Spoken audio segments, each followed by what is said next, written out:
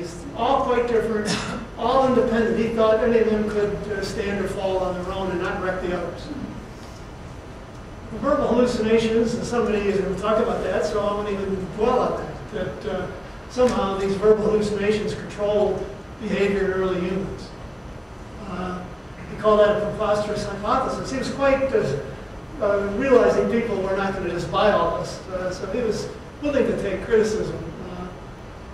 If I were to revise that today, the big thing is the timing. Morris Berman, an anthropological writer, wrote a critique about Jaynes. He actually liked most of what he said. What he had to say is, although I believe Jaynes' dating of these events is very much off, he places it in 1300 to 900 BC, his description of this new consciousness is one of the best I've come across.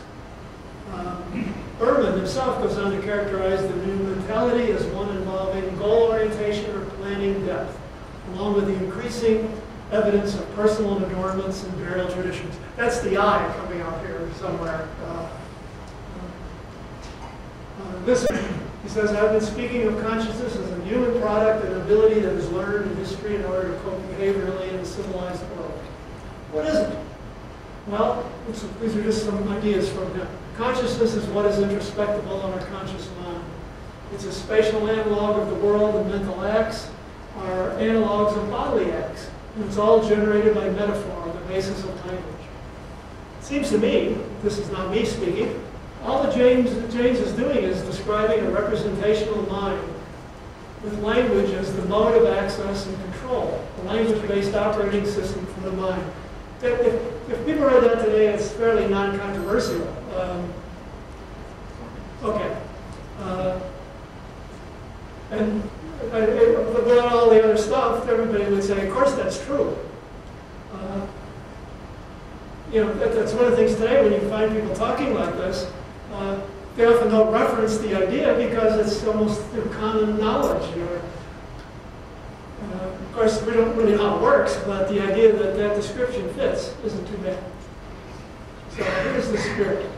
This was my favorite quote that really gives, I think, a feeling for it.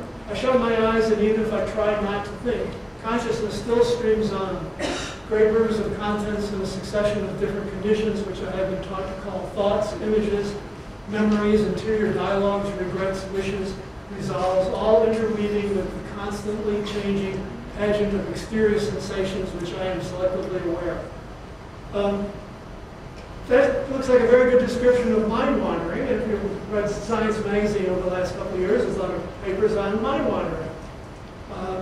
Brackley points out that the brain uses a lot of energy even when not engaged in the environment, what he calls the default network.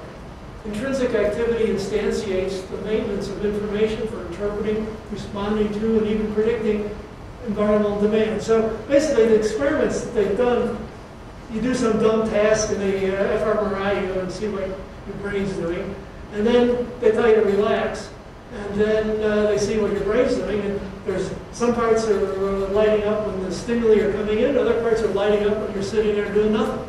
But you're not really doing nothing because you're daydreaming or something. And they probe the people and ask them what they're doing, and they say, oh, I was thinking about blah, blah, blah.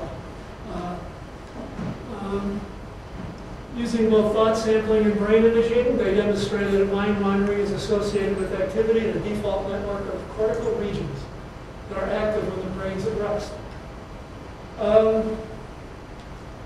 And this develops. You're not bored with this. It takes till you're about 9, 10, or 11.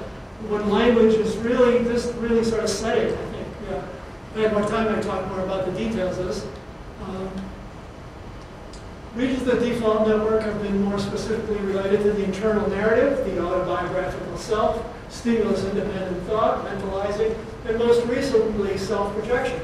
All these people could be essentially studying Jaynes and trying to put it into modern context, but none of them ever recite him. It's just the progression of the science.